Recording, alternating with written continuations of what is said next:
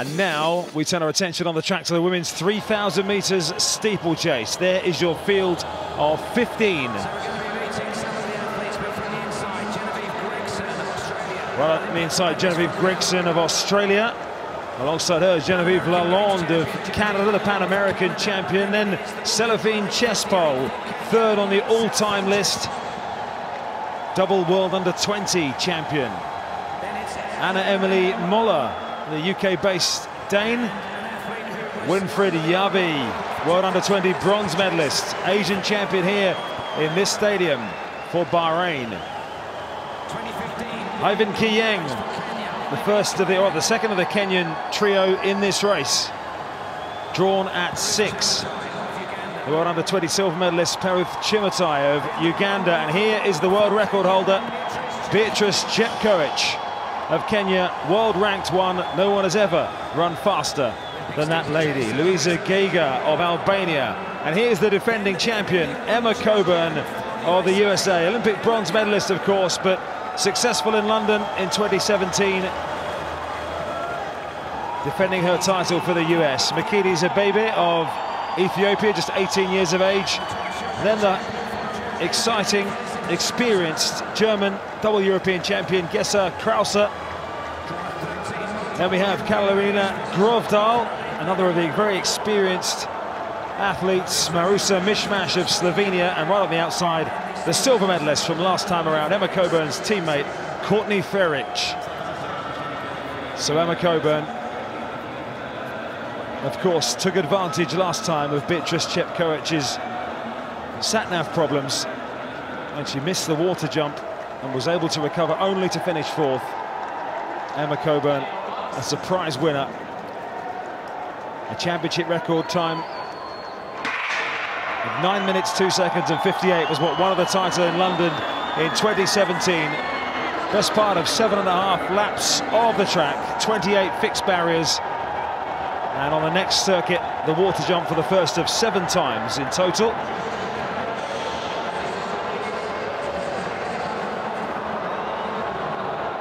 As they make their way into the home straight for the first time, and we know that Beatrice Chepkoech likes to set off at a ridiculous pace sometimes and really put the hammer down early on, but it is Chepkoech right out front from Ivan Kiyeng, who's in second place in the early stages.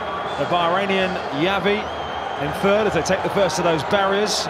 The Ugandan Chemutai is also right to the fore, but Chepkoech, Jenny Meadows, has gone absolutely tearing out here. Well, it seems clear that she knows what she wants to do. She held back quite a bit in the heats. You could tell that she was raring to go. But I think it's the old adage if she thinks, well, I'm the fastest one here, I'm the world record holder. Going back to this women's 3000 meter steeplechase, if you've ran 8.5 seconds faster than anybody else in the world, you feel you're in great shape this year as well. She leads the world list. She just thinks to herself, well, I train at this pace, nobody else can race at this pace, I'm just going to take full advantage, I'm going to make sure I make no mistakes, and this seems to be a tactic right from the off. Well, she's stretching them out early on, but the others at the moment happy to let her get on with it. The defending champion Emma Coburn in third place as she takes the next barrier, just behind Kiyeng, who's in second. So it's Kenya 1 and 2 at the moment. Chemutai is in 4. Then comes Yavi of Bahrain 5. As Chepkoech takes the next of those.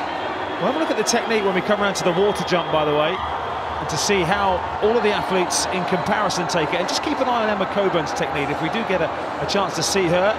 As we see Krause as well of Germany, the double European champion, is in that second chasing group of 6 or 7. Chespol as well, the all-time number 3, taking a wide outside line in around about 7th or 8th position at the moment as Chepkoech, the leader, approaches the water jump, lands relatively deep into it. Let's have a look at Coburn, who's just like underneath anybody else, just seems to skip out of the water, Jenny.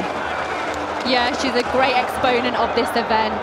And actually the 2 American athletes, there's some statistics done on the last World Championship, and it actually showed that because they had better clearances of that water jump, that's how they were able to conserve energy. They came home, of course, with a brilliant gold and silver medal, and it looks like they're great exponents of this event again.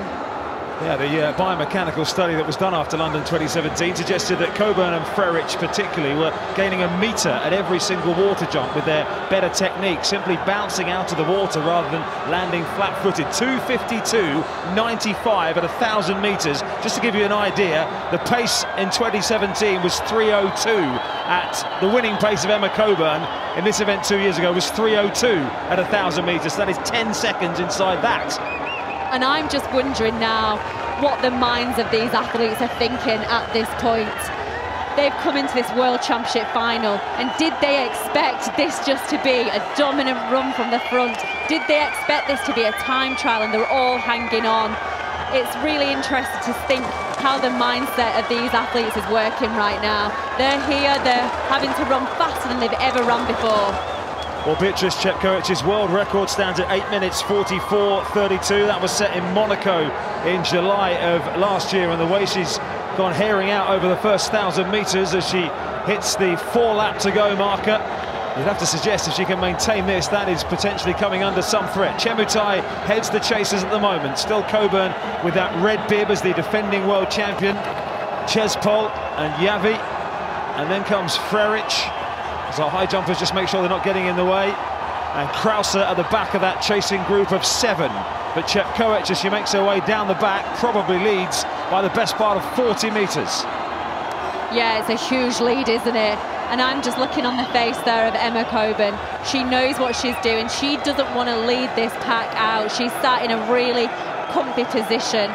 But these ladies are operating at personal best times. Oh, and I just watched then as Chespol almost face planted at that barrier. She just managed to keep herself upright.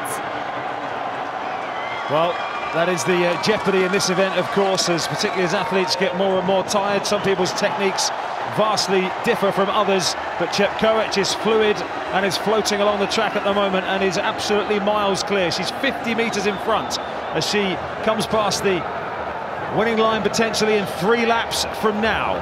The battle is going to be on, the royale battle for the medals behind, but Chepkoech at the moment is streaking clear. 4th place, of course, at the Olympics in 2016, 4th place at London in 2017, agonisingly missing the podium, but she's been the one to beat. Never landed a senior global medal has Beatrice Chepkoech, but at the moment it might be lonely out there, but it doesn't feel too lonely when you're leading a world championship by this far. The chasing pack has been whittled down to 4. There's just a little bit of a gap opening up there as they make their way down the back. Still Chemutai of Uganda and Kiyeng and Coburn and Yavi. They're the 4 who are just trying to get away from Courtney Frerich, who's hanging on to the back of that group as well and just closing it up again as they get to the barrier, coming to the water jump, which Chepkoech has just cleared and is coming around into the home straight. When she comes past this time, she'll have 800 metres remaining.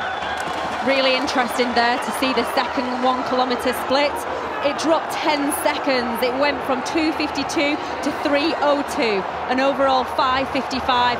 So the pace is slowing. She can't possibly keep that pace up, but she has such a lead, of course. The gap is almost exactly as it was when they went round last time. The chasing pack clearing the barrier in the home straight as Chepkoech went over the finish line to be in 2 laps from now. 4, 5, 6 still in contention for the silver and bronze at the moment if Chepkoech can keep it going out front. She's won 15 of her last 17 races in 2018 and 2019, and with tactics like this you can see why. She was 9 seconds ahead of Emma Coburn's pace when she won it 2 years ago. Just keeping an eye on that gap as they make their way down the back straight. It might have just been trimmed ever so slightly, but it's still a very big one. It is, and a few stutters now at these barriers as these women start to get quite tired. Coburn is making a bold attempt to try and pull away from Kiyeng, but Kiyeng is still there, as is Yavi. They're coming round now, just approaching 500 metres to go. Well, the US record holder is Courtney Frerich at 9 minutes, 0.85. There's an opportunity for one of them to run inside 9 minutes. And now the defending champion, Emma Coburn, has set out in pursuit of the leader, but there are only 400 metres remaining. Surely it's an insurmountable gap. The lady for whom it all went wrong last year, Beatrice Chepkoech, now has Emma Coburn in pursuit. She's 5 meters clear of Yavi, who's taken up the bronze medal position ahead of Ki Yeng, and then comes Krause as they make their way down the back straight. Chepkoech beginning to tire. Coburn chipping away at that lead, but surely she's got too much to do, Jenny Meadows. Yeah, Chepkoech has still got a good 50 metres, hasn't she? But I'm so impressed with Coburn here. And actually a great run from Gross coming into third position, the German athlete. All sorts of positions are getting changed over this last lap. All these women operating at speeds they've never operated at before. And Chepkoech was tired then, wasn't she? She almost went off track, but here she comes into the straight. Chepkoech set out from the front to make amends for 2 years ago in London. She has one final barrier to clear, and she's over. Beatrice Chepkoech, the fastest woman in the world, becomes the world champion here in Doha. Keep an eye on the clock. She's inside 9 minutes, 8:57.85. Last year's winner 2 years ago, silver medal this time for Emma Coburn, and Krause of Germany has come through to take the bronze ahead of Yavi of Bahrain. Chemutai comes home ahead of Frerich and the very tired Ki Yeng. Well, what a chase on for the minor medals, as you said, Jenny Meadows. The positions were changing down the back straight. What a run from Krause, the double European champion from 16 and 18. She's going to be close to her lifetime best and German record, 9:07. Actually, she's well inside it. She's taken 4 seconds off the German record, 9:03.30 to take the bronze. Chepkoech from Coburn, from Krause are your medalists. Chepkoech finally is the world champion. Oh, and she's trying to help a teammate up there. You can just see the disaster zone on the floor as all these women absolutely emptied themselves in this competition. Ki Yeng will be disappointed, of course. She lost several positions on that last lap. She was in a great position with a couple of laps to go. Coburn was so strong, wasn't she? So gutsy. But what an absolutely fantastic medal for Krause, the German. She ran a national record. She paced herself unbelievably well. She just picked people off on that final 400 metres. Well, Krause has gone into the all-time top 10 with that run. It's a PB2 for Emma Coburn, who has shaved a couple of tenths off her run. But it's Chepkoech making amends. A championship record. It was a championship record that Emma Coburn set when winning 2 years ago. Well, Chepkoech has that championship record as the icing on the cake. A brave run. She backed herself. And to be honest, she was in a different parish for most of it. As the two come together, the two leading forces over the 3000 meters steeplechase. And Gesa Krause will come in to join that photo. A hard-earned world medal for her.